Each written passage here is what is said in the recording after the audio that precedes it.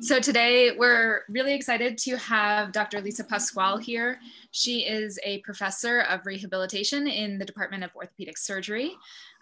She went to UC Berkeley for undergrad. She then went to UC Davis for her MD and stayed there for her physical medicine and rehab residency training. And she's now with us at UC San Francisco. And if any of you, I guess, are thinking of doing any sort of elective in PM&R or a sub-I or anything, you'll probably interface with her as she sort of heads sort of the educational side too, and is just a really great lecturer. So we're really excited to have her. And today, the title of her talk is Rehabilitation of the Limb Loss Patient. So thanks again, Dr. Pascual, for being here. You're welcome. Thanks everybody for having me. This is really exciting because I know that the people that are here today are especially interested in PM&R. So that makes it all the more exciting. So for those of, I guess we could share screen, right? Hold on a second. If you have any questions for me,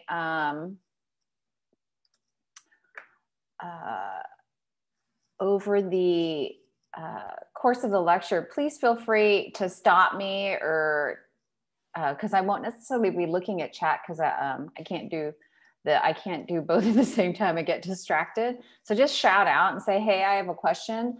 We're just going to go through as much as we can. I may skip over things that might be to get to some other potentially more interesting things. And if you guys have, like I said, if you have questions, just let me know. So just a little bit of overview in terms of limb loss. We're just in terms of what we're going to be looking at for limb loss. We're going to be looking at a little bit about vascular causes, traumatic causes, some prevention, what we do in rehab, and then just kind of we're going to do a case and give you an idea of what we're doing. And for some of you who have rotated with me or spent time with me, some of the case might look familiar. Some of the terminology might be familiar. So that'd be good if you just say, hey, that looks familiar. So hopefully you'll remember some of that stuff.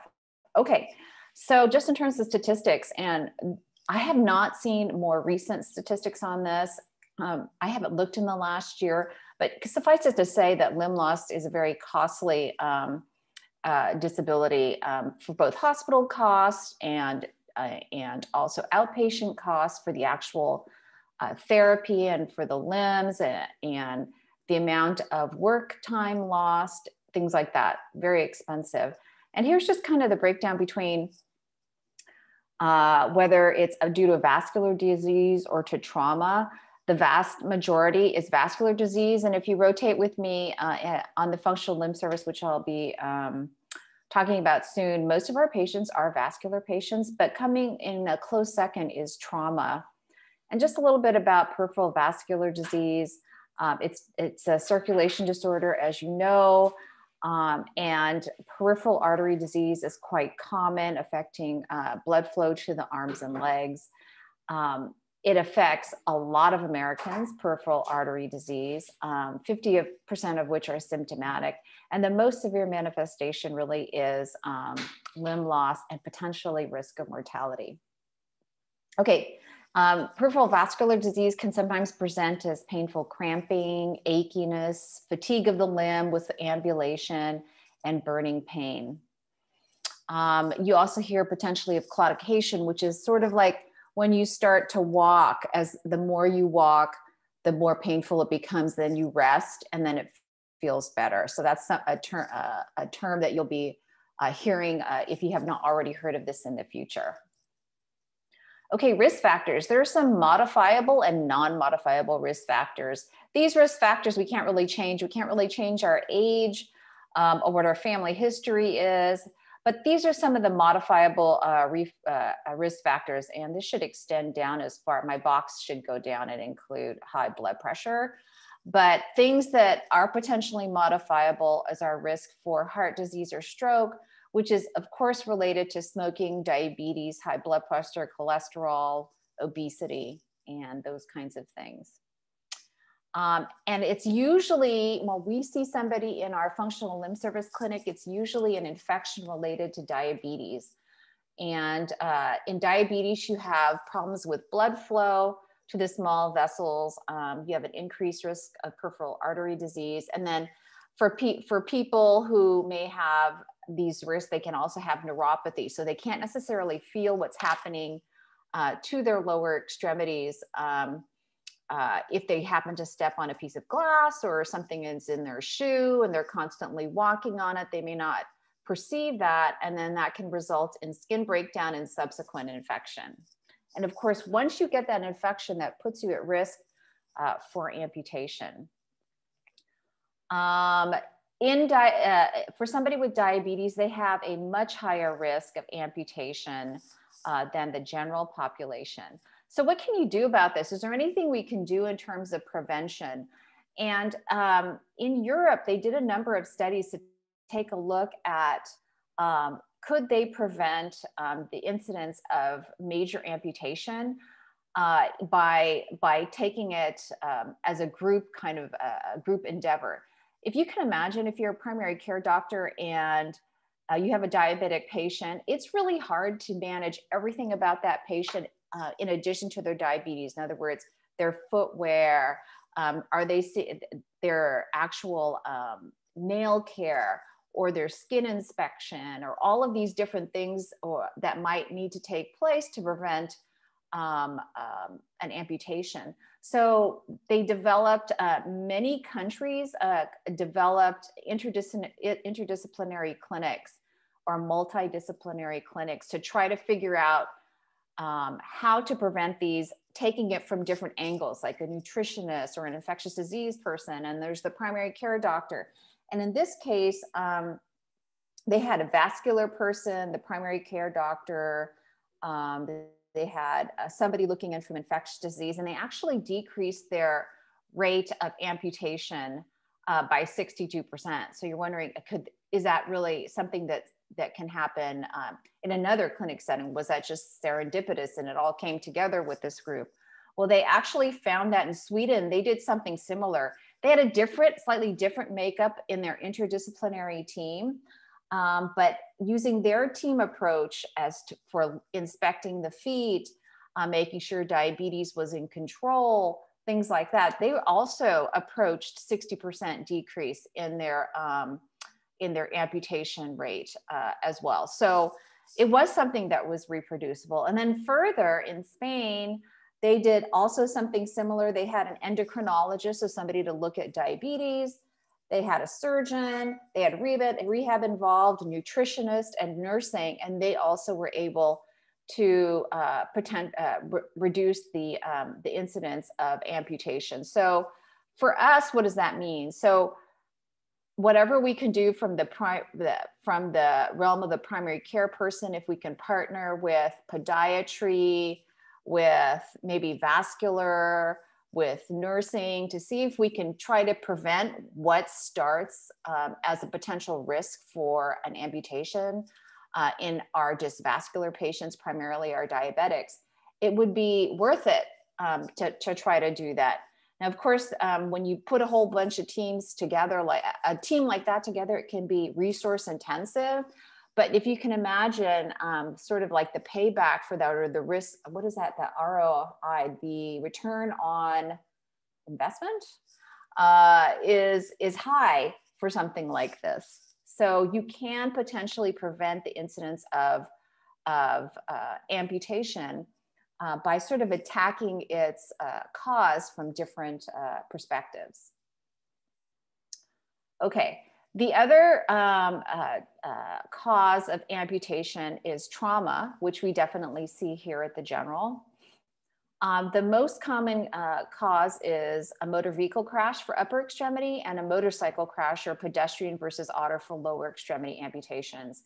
Tends to be young males. If you do rehab and somebody asks you, who's at more risk, males or females, young males or older males, almost universally, if you're talking about amputation, if you're talking about spinal cord injury, if you're talking about traumatic brain injury, it's going to be young males are the most at risk. And the most common level is a transtibial amputation, which we more commonly call a below the knee amputation. Let me stop here for a second and see if anybody has any questions or comments. Okie dokes.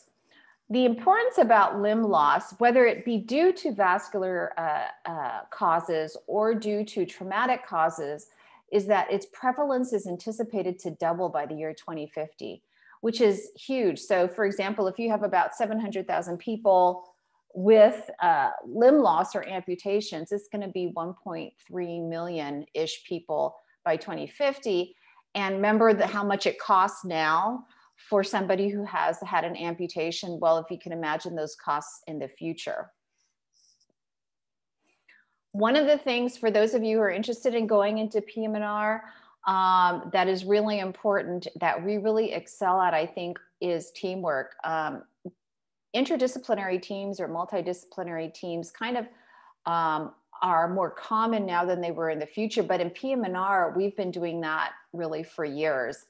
And this is a model that is at the VA and at many other hospitals where they integrate PM&R with medicine, with general surgery and ortho and other services to try to better manage individuals who have had, particularly if it's the VA, traumatic amputations that are affected by multiple systems and thus require the expertise of multiple disciplines.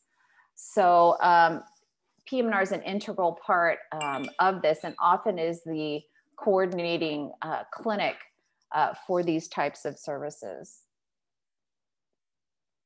So it really takes a village to take care of some of these challenging patients, whether they're traumatic or vascular, because they are, especially in our system, because we are a safety net hospital, not only do they have medical issues related to the actual amputation itself, but they also have issues related to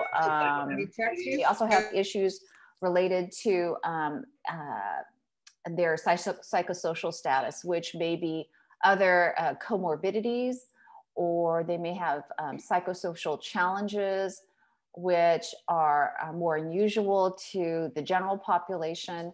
So that makes it a little bit more difficult.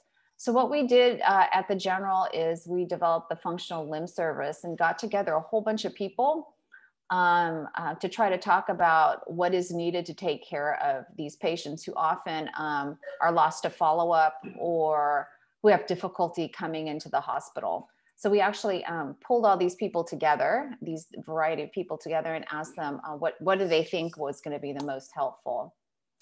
So the goals were first prevention. We wanted to utilize the team to maximize functional outcomes. And we wanted to provide patients with, and their caregivers with education so that they would be more informed about their recovery and be involved in their decision-making. What we do on the service, for those of you who have, has anybody worked with me, come to an FLS clinic? Just shout out if you have, I can't remember. I have Casey here. Hey, Casey, yes. Okay, Casey did. But what we do on the FLS service is we review clinical cases. We are available to provide inpatient consultation if somebody is going to have an amputation and they wonder what level might be recommended as it might impact functional status. We also see them as outpatient. We have a peer mentor and support group for patients. We just started our first virtual group just a couple of weeks ago after a hiatus due to COVID. And we're constantly looking for improvements in our service as well. For those of you who have the time, if you, I don't even know the web address, but if you Google UCSF amputee video tutorial, something like that, you'll see the video tutorials that we produced with a grant from the San Francisco General Hospital Foundation that goes over amputations, troubleshooting the whole rehab process, the whole fabrication process, for those of you who might be interested. And we actually really like it because it highlights some of our own patients here which I think is important. So it doesn't look like a fully professional production where it may not resonate with some of our population. Okay, so before surgery, usually what happens, they have a clinic visit, and this is, of course, if it's not a traumatic amputation, and they're admitted to the hospital. If they're admitted to the hospital, they could be seen by us to assess if we're able to, if they ask us whether the amputation level should be, for example, a through knee amputation or an above knee amputation. What are the functional considerations about both? We're available to provide them with information about that. And after surgery, we are also available to make recommendations as to whether or not we think they can go into one of these, which is a post-op rigid dressing, or whether or not they're a candidate for it. Some people aren't. Most people aren't in our system, but if they are, then this may hasten their ability to move on to prosthetic ambulation. This is what after this, which is a post-op rigid dressing, where it's kind of like they cast the patient after amputation, and it results in something that looks kind of like this, which is where we put a pylon on it. They're not really supposed to weight bear a whole lot on the pylon. So these are potentially for people who are more agile, who are really good at following instructions, and who are really reliable in terms of follow-up. Just based on that, that's not very many of our patients unless they're very young patients. But this is actually a possibility for patients that we may or may not recommend. Certainly when they come to rehab, there are certain, when they're after surgery, we recommend certain things about bed positioning. In other words, we don't want to put, if they are a below knee amputee, we don't want to put pillows under the knee because that would then bend the knee and then put them at risk for knee flexion contractures. We also encourage them to lie on their stomach to basically stretch out their hip flexors, because you know how in hospital beds, where when somebody's lying down, they often have the bed elevated and the knee elevated, so they look kind of like they're sitting in a chair. If they're that way for a long time, and that puts them at risk for a hip flexion contracture or a knee flexion contracture. Here's one of the ways to prevent that hip flexion contracture. You can see here that by lying on your stomach, you can really stretch out these hip flexors, and allows them to do exercises this way. A lot of our patients can't really tolerate being on their stomach. So if they can't do that, then we recommend that they perform these exercises on their side. The other thing that we do is when they're in a wheelchair, we try to keep the knee extended. And we do that via a limb protector and by keeping the leg elevated. Because there are times, and it's not unusual, where we have patients who are sitting in wheelchairs for prolonged periods of time. And then now, because their knee is bent, as well as their hip, they develop both hip and knee flexion contractures just by being in the wheelchair. The problem with that is that here's a gentleman who was a below knee amputee bilateral. So bilateral below knee amputee. And he was in his wheelchair all the time. And did not perform range of motion.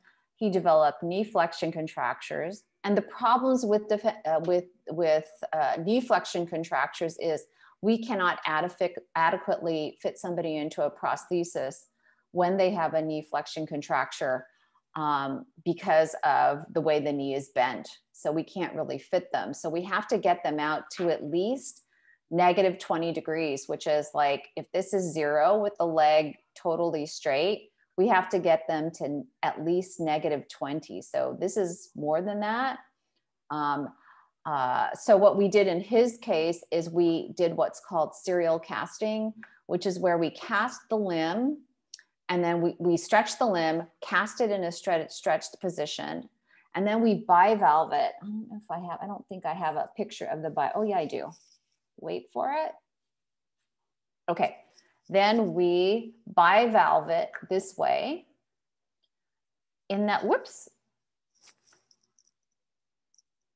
In this way, and when I do this, it seems to want to advance. Okay, we cut it in half so that this allows us and the patient and the nursing staff to open it up and make sure the skin's okay, and then just wind it back up and close it down again.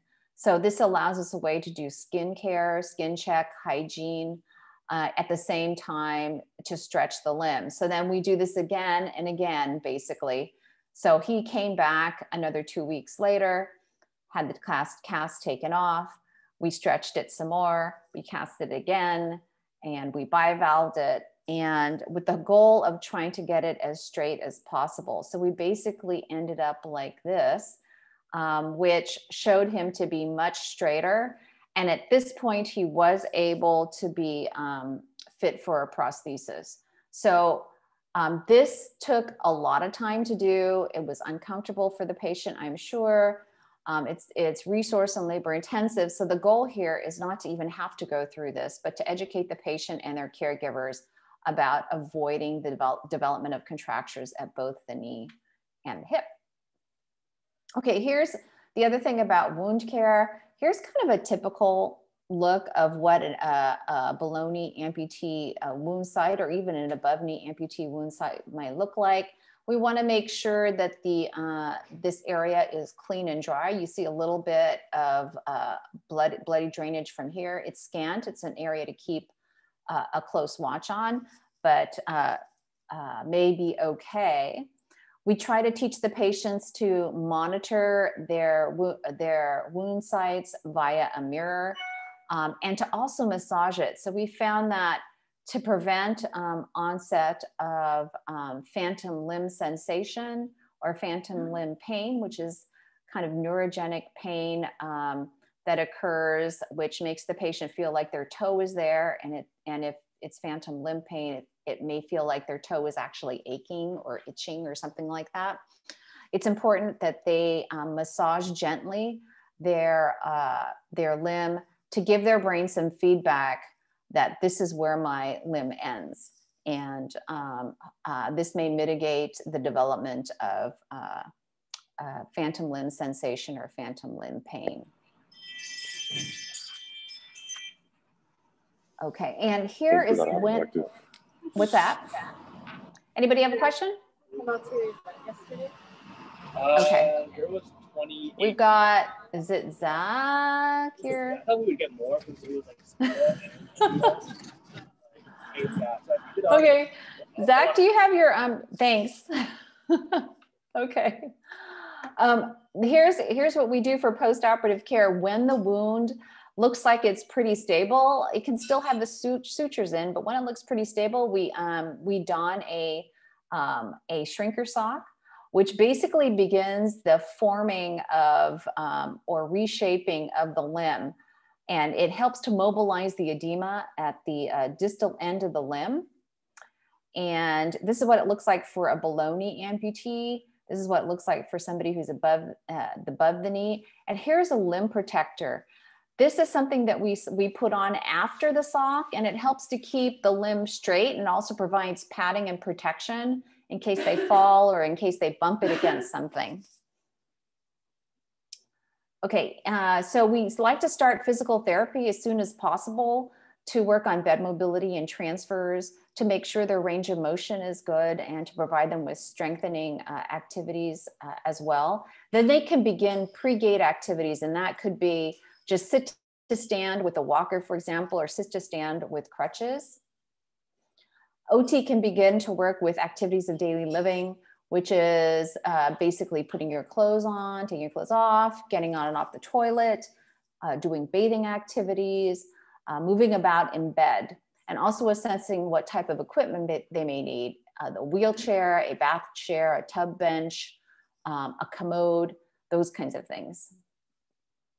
And then while on rehab, they're working on such things as transferring in and out of their wheelchair, maybe standing with the front wheel walker, ideally to move towards household level distances, and beginning to navigate stairs.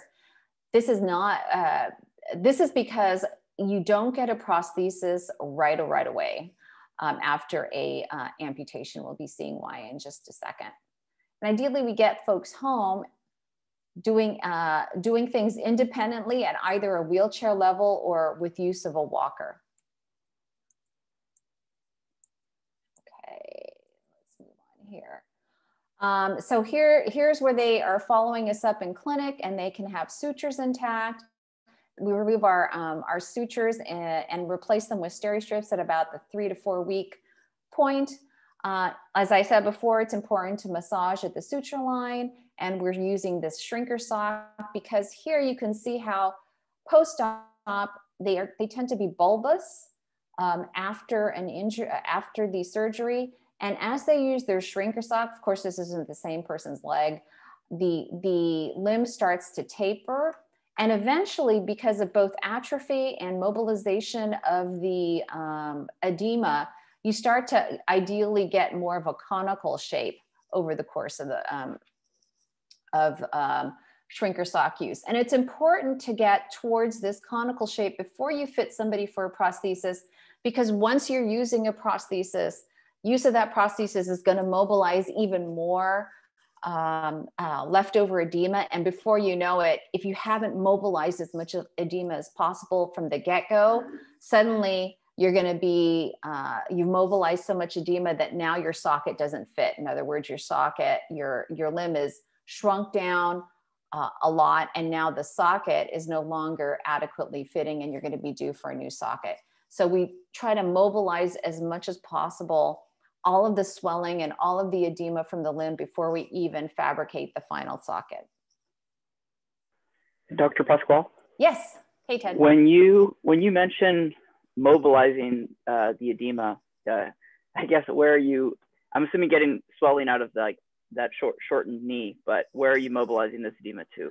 To the lymphatic system above the knee. So if you had your limb intact, your muscles would be mobilizing lymph fluid, stuff like that, just by virtue of walking and your muscles kind of squeezing in that area.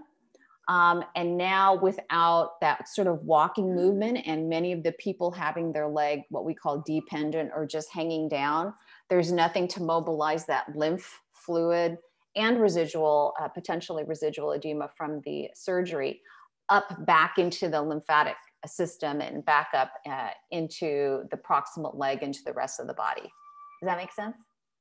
Yeah, thank you. Oh, you're welcome. Let's see. Now, does everybody get a prosthesis? Not everybody. And this is why. When you consider, let's look at something more typical. So if somebody has a one-sided or a unilateral below knee amputation, the energy that's required to ambulate, it can be increased anywhere from basically 10 to 30%. And have you guys ever heard of METs? Metabolic equivalence of energy? Sometimes relates to cardiac rehab. It basically relates to the amount of energy you have to expend to do a certain task. And we often see METs referred to when somebody's got cardiac issues, because a lot of METs, a lot of people who have cardiac issues, maybe after an MI, they can't get their heart rate up to achieve those METs because of cardiac issues. We also use METs in this context as well. So a normal gait is about 3 METs. So somebody who has a unilateral or one-sided below knee amputation has a MET increase of about 0.3 to 0.8 for walking. Now let's look at somebody who has an amputation that is much more proximal. So if you go up even higher, let's say you have an above the knee amputation. Let's see, there it is. Look how much higher your metabolic equivalence increase, or your increase in energy cost increases anywhere from 40 to 65%.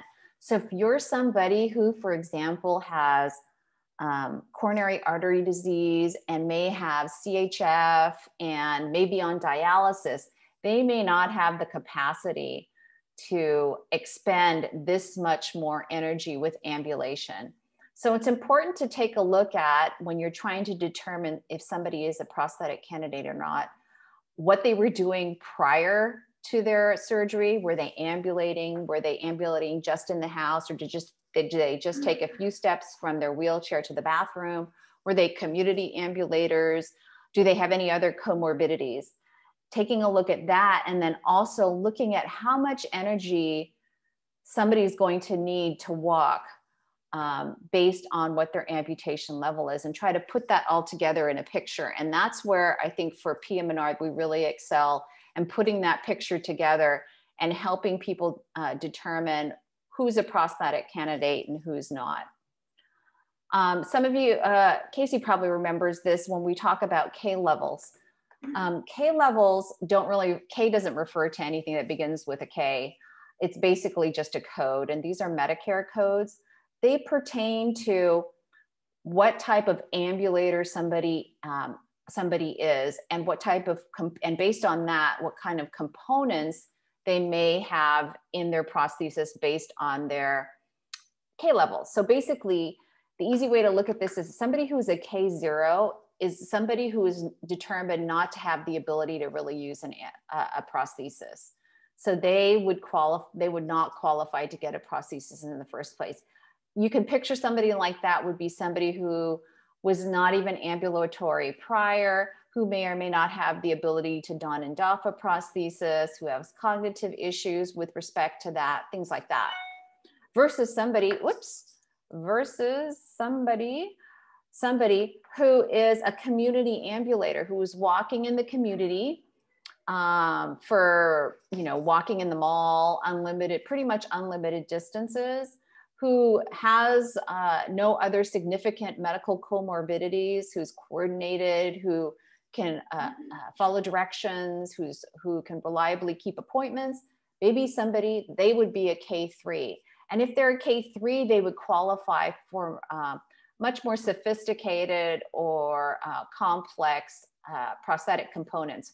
Whereas somebody who's a K1, who maybe just might be using a prosthesis to transfer because they can't really walk, they would just qualify for really basic components. So we take all of these things into consideration when we're thinking about whether somebody is a prosthetic candidate, and if they are, what kind of a prosthetic candidate are they? Are they somebody who we think is going to be running with it? Or is it somebody who we think just needs it to help transfer from one surface to another?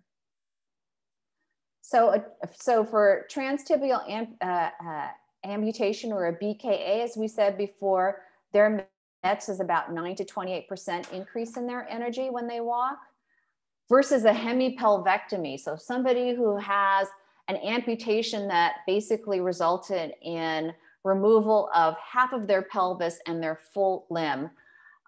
For them to ambulate, their METs is 6.75. So 125% increase in energy expenditure. Basically, 6.75 is akin to somebody jogging. So if somebody has a hemipelvectomy, who was not ambulating a lot before, or who has heart disease and CHF, their potential for ambulating with a hemipelvectomy prosthesis is probably on the poorer side, just based on the fact that if they were going to walk, it would be akin to you or me jogging. Okay, questions so far? Anybody? Yeah, actually, Dr. Pascual. Yeah, hi. My name is Keith Vernon. I'm Hey, a first-year PT student. I'm curious: is there some way in which candidates can change their K levels, or is there some way they can say, okay, well, I'd like to improve to be able to meet this requirement or some such?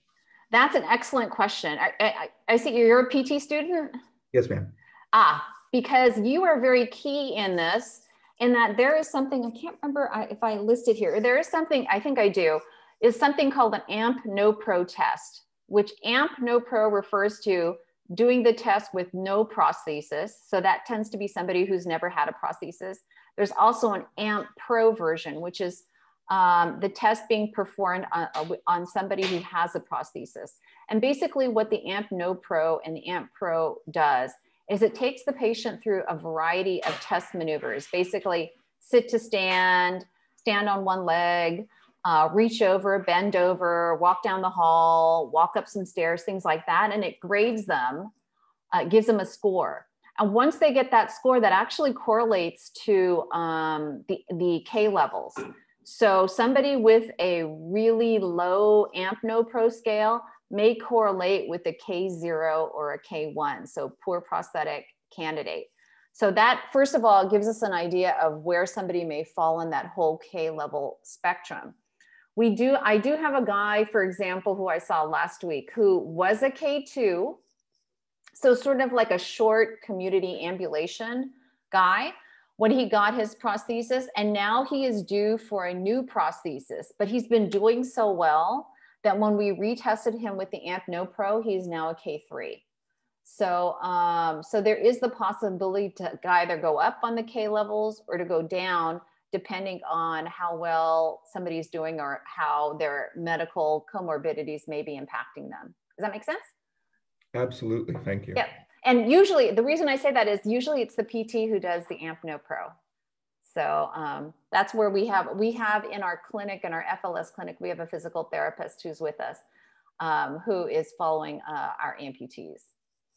Okay. Yeah, I was thinking that through, and I was wondering if and it sounds like there is. I was wondering if there was some process or program in which they maybe assisted people in making those levels. So yes. We actually in our functional limb service clinic, we have the prosthetist there, the physical therapist there, and myself, and we kind of talk amongst ourselves and figure out what the K levels are based on the testing and what the patient's been doing in real life functionally, and try to come up with a decision based on that. Okay, just some quickly, let's see where we are. Amputation types. So here is a toe amputation. We're going to just focus mostly on lower extremity amputations. For these type of patients, we really don't need to do a prosthesis for that. And remember, prosthesis means replacement of something. And here would be, it's not a great picture because it's kind of fuzzy. Here's an example of what a toe prosthesis would be, because it just basically fills in the blank of a missing toe. It's not necessary that somebody has that because the one toe doesn't necessarily significantly impact their gait, but it's a possibility if they need it. This is a ray amputation. You can kind of see what a ray did. It takes off the digit as well as the metatarsal. And sometimes when you have more than one ray, you may need a prosthesis. If you just have one, you may or may not need one. Okay. This is a transmetatarsal amputation. So basically it goes right across the metatarsals here. In these cases, sometimes people prefer, whoa, if I just move my mouse, it's so sensitive. Sometimes people prefer using nothing, or just stuffing the empty area in their shoe with socks. And sometimes people actually have a formal transmetatarsal prosthesis that they can use. More uncommon are sort of these midfoot amputations, which includes the Lisfranc and the Chopart. We really don't see a lot of those. They're not great amputations, mostly because it produces an imbalanced foot. So for folks, I guess, just see if anybody's out there want to give this a go. Why do you think that foot is imbalanced? Like, what might be the problem with having an amputation like this, based on what muscles? Here's my hint: what muscles may still be intact and working in the foot? Anyone want to make a guess? I know it's kind of like obscure. Well, if you can imagine, we do have our Achilles tendon intact. And that would be, I don't want to move whenever I move this, it moves the slide forward. This is intact. So now we've got our plantar flexors intact. But what we really don't have intact are our dorsiflexors. So we have a foot that has a tendency to want to point downwards. And the problem with that is, over time, that foot may indeed begin to point downwards. And that would make it difficult for not only fit, but if you can imagine, if a foot's pointing downwards and this is pointing and pushing down downwards into the shoe, this puts this area at risk for pressure. pressure breakdown. Here's some of the prostheses potentially for these foot amputations. The next level is actually a Symes amputation, which is basically an amputation in this kind of plane like this, sort of transmalleolar. And it results in, this is like, okay. It results in a amputation that looks a little bit bulbous at the end. It looks a little bit strange, and it can be not, well, here's the prosthesis, which is not that cosmetically pleasing. The advantage of this amputation is that you have a long lever arm for ambulation, so you have good control of your leg. The kind of not great part about it is you have a prosthesis that is not as cosmetically pleasing as some other prostheses. And for the very dysvascular diabetics, these patients often move on to a below knee amputation in the end. Here's your below knee amputation, the most common amputation that we see. And here's some prostheses, the most basic to the more fancy. And what determines basic and fancy is your K level. Here's a through knee amputation, which basically is sort of disarticulation of the knee. They remove the whole tibia. But what remains intact are their femoral condyles, which are actually, you can actually weight bear on those. Let me just backtrack. You cannot weight bear directly on the end of this limb because it's not made for that. Basically, it's just like a cut bone with plus or minus soft tissue there. But for here, you can weight bear directly on this because the condyles are intact and they're smooth. This is somebody who actually has, is this gonna work? Oh, hold on, wait for it. He has a through knee amputation. By the time we saw him, he's already kind of developed this hitch in his ambulation that we think we're not going to be able to get rid of because he's sort of developed that muscle memory to walk that way. Let me do that again. Here we go. You can see how he dips his shoulder in that area, and it almost looks like he's short on that side, but he actually isn't. So he's really functional though. He's working full time and doing well, but as perfectionist type of physical therapists and PM&R people, we like to have people's gait look good.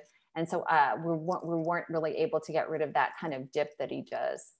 Here's an above knee amputation and an above knee prosthesis. They have a bunch of different type of socket styles that you can have as well. Here's a whole bunch of different socket styles. And here is somebody who might have a hip dysarticulation or a hemipelvectomy. So here you have the hip joint, a knee joint. When you start getting something that high and you have to control both hip and knee, the energy expenditure for that is quite significant. Okay, we talked about this. Okay, really quickly so that I can leave a couple of minutes for questions. This is just a case of a gentleman who was in a high-speed MVA with a severe pelvic fracture. Unfortunately, he had a rectal tear so that the rectal contents went into his soft tissues. Here, you don't really appreciate that, but you kind of see that there's this sort of red and full in this area. But this is what was underlying it because of the spillage of the rectal contents. So you can see he had a lot of necrotic damage here. There's a lot of necrotic tissue that remains. By the time I saw him, this was already debrided out. This was his a drain that was kind of just tagging his sciatic nerve. And that's the back of his acetabulum. Okay, so PM&R was called in to see what, to make recommendations regarding whether or not, let me backtrack, they could do an above knee amputation, or if they could maybe, or did they have to go up higher for amputation? So there's a lot of different things that we have to consider when we're looking at that. There was a bunch of us in the room. One of the trauma surgeons who had just come back from Afghanistan said we should probably amputate because that's what they would have done. Based on her experience in the Middle East. And that way that they can just move on with rehabilitation. The plastic surgeon was a little daunted because if you can imagine, there has to be something that covers up that huge soft tissue defect. And he noted that that would probably be the biggest graft that he'd ever done. And then orthopedic surgery was wondering if we did keep that, that leg, he also had pelvic fractures as well. Could they stabilize the pelvis so he could actually walk on it? Really, my thoughts weren't so much about standing or walking in general. Mine was mostly, we just need to have him sit down on something. So I wasn't so concerned with walking as to his ability to have a good surface on his buttocks to sit on. Why is that? I'm just gonna go skip this way. Okay, first of all, one of the things that we have to consider is, remember how there was a drain that was tagging the sciatic nerve? Just by virtue of it being open to the wind, basically, we already know that there's probably damage to the sciatic nerve. So we already probably have weakness in the limb. One of the best ways for us to figure out what nerves and muscles might be involved in that kind of injury is to do what's called an EMG. And if you do PM&R in your training, you learn how to do EMGs. And usually with EMGs, the patient has to be awake and able to cooperate, but he obviously couldn't do that. He was intubated and sedated. So we had to do EMGs in the ICU, which is certainly suboptimal on somebody who is sedated and couldn't cooperate with the examination. That being said, we were able to determine that not only was his right sciatic nerve significantly involved, but so was his femoral nerve at the anterior aspect, which controlled his anterior aspect of his legs, or his quads.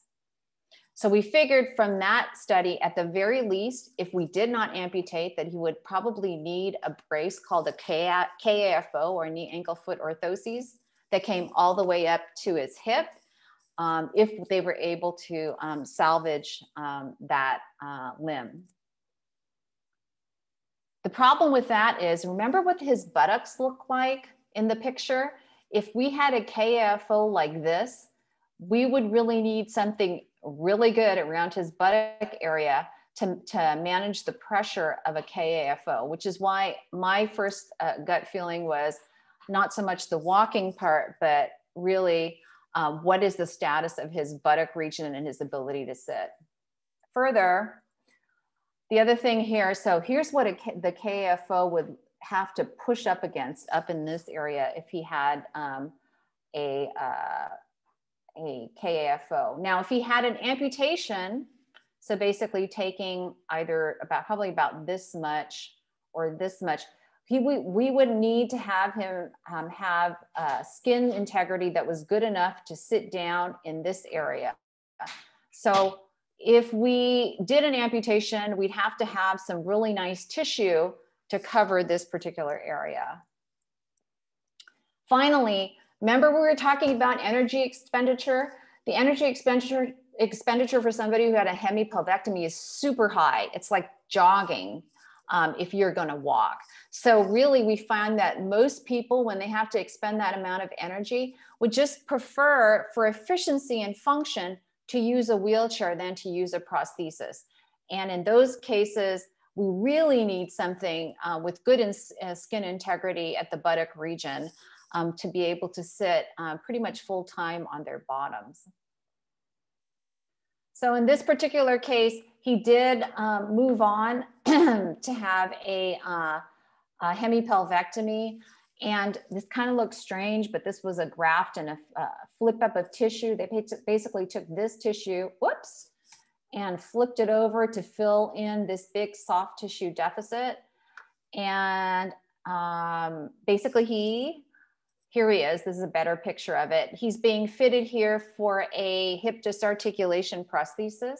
And you can see then how important it was, not so much about fracture healing or about walking, but it was really about the buttock integrity that was going to be important for him. And remember how I said that it takes a lot of energy for somebody to ambulate? That is borne out here because where did I find his prosthesis? I found it in his closet because really for the most part, it's way more efficient for him to ambulate here with a, or to mobilize with a wheelchair. I'm gonna skip down a little bit here. Just talk really quickly about some cool things we're doing in our department. And that is on very special cases for prosthetics, we are actually connecting the prostheses directly into the femur in that case, which is called osseointegration. We're basically integrating the prosthesis into the bone itself because this provides great feedback for gait. To have the patient really know where their limb and their knee is in space. And I think here's an example. This was given to me by, the developer of this technology or the pioneer of this technology. Let's see if I can't get it going. It was a second ago. Oh, hold up, wait for it. Nope, can't seem to get it going. Suffice it to say, he climbed up the climbing wall. Okay. There are, however, let me just show you this picture if I can get it. Let's see. I don't know if you guys are going to see this. Technologies that are making, hold on, I'm going to turn the voice off here. Can you guys see this? I think you have to reshare your screen. Okay, I have a feeling too. Hold on a sec. Hope I can get it. Hold on, let me. Hopefully, whoops, no, that's not it. Hold on. Okay. I'm gonna just do the desktop because that'll hopefully get this. Okay, do you guys see that? Yes. Okay, so this is somebody who's walking with a conventional prosthesis. Hold on, wait for it, hold on. Now I'm gonna show you somebody who's walking with a myoelectric, not a myoelectric, with a C leg. Hold on a sec. Let me get out of this, hold on. Can you guys see, still see? Yeah, I think the second one, it doesn't look like it's hyperlinked, so. Okay, hold on. I'm gonna try to do this real quick.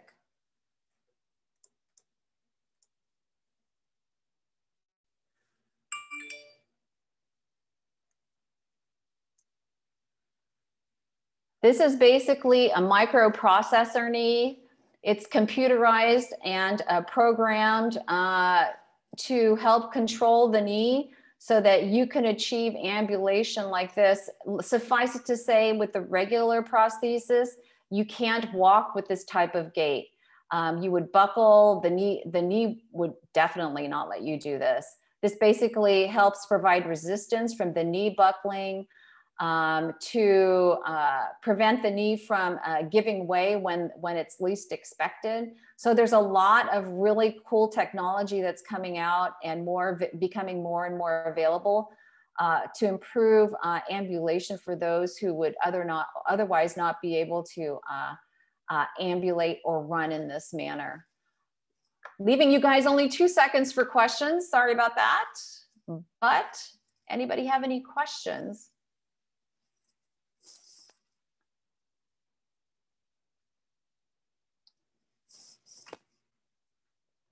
One question I have from earlier, I remember you showed us a video with somebody who had a dip in his gait. Yeah. And I was wondering, is the reason that you wanted to correct that gait because his abnormal gait would then cause some like secondary muscular or bone loading problems? That's a really great question. So one of the reasons why we like to get the gait as good looking as possible is that, you know, that whole adage, your hip bone's connected to your knee bone and all that kind of stuff. It's true that any kind of deviations of your gait can either result in decreased efficiency or increased energy expenditure with ambulation, or it can affect adjacent or near adjacent joints. So problems with your knee can result in problems with your hip mechanics, which can then result in problems with your low back mechanics. So that extra movement, maybe over the short term, won't have any effect in general, but all that extra movement with his pelvis and his trunk over time may or may not result in back pain or potentially hip pain, or even degeneration of the joints over a longer period of time. It's not for sure, but that's one of the reasons why we try to make the gait as smooth as possible. And then also, again, for energy expenditure, all that extra movement and swaying is costing more energy with ambulation and making ambulation less efficient. So that's a really good question. Thank you. Other stuff? Casey, anything else since we're out of time? Okay. I do have just a quick question, and of course, anyone should feel free to sign off if you need to get to your 1 o'clock, whatever. And we won't be meeting next week. There's been a scheduling change, but we will be resuming the next week on March 10th. So thanks again, everyone. But yes, Dr. Pascual, I guess my question is sort of in terms of patients adjusting their mindset, I guess, to adapting to limb loss. I was just wondering if you could touch on that and what you've noticed in talking to your patients and how you work that into part of the limb loss sort of evaluation, or the way that's wrapped in to how team-centered the patient care is, and how that finds its way into sort of the clinic visits in terms of patients adapting in different ways or sort of psychologically to the big change in their body. That's all good questions. And it's a challenge because in clinic, especially if you've been to clinic here at the General or any other place, you're so limited in the time that's available to interact with the patient. So we do our best to try to figure out, to ask the right, what we hope are the right questions, like how are you doing at home? How are you getting in and out of the bathroom, to make sure they're at least are able to access some, vital things like the kitchen or the bathroom. Can they get in and out of their house? And then sometimes that brings up other stuff like they don't have in-home support services, or they don't have an IHSS person, which is like a caregiver person coming in. By asking those questions, we can then reach out to our social worker colleagues to say, hey, Mr. Jones does he qualify for X, Y, or Z? In terms of sort of the psychological adaptation to or adjustment reaction that can occur, we hope to try to touch on that by having our support group, which meets monthly. So we have some more experienced amputees some of which have gone through peer training to try to be available for particular patients during that time. We find that the prosthetist has a long-standing relationship with all of the patients because they're sort of their prosthetists for life, or at least the members of the office are. So they have a much better idea of what somebody else is doing. And also, when it turns out, it was sort of serendipitous. When we have our FLS clinic, the other concurrent clinics that are happening at the same time is podiatry, perfect, because they often have a long-standing relationship with the patient. Plastic surgery, again, and then vascular surgery, and as well as ortho surgery. For some reason, it all fell into place. We were all meeting at the same time. So we can walk across the hall, or they can walk across the hall to us and say, so-and-so is having problems, things like that. So we can do the medical part. The hard part always is going to be the psychological part. And what we can offer them now mostly is peer support and trying to ask the questions that would have most to bear with their day-to-day activities and achieving their ADLs or their instrumental ADLs. Great, thank you. Mm-hmm. Any other questions?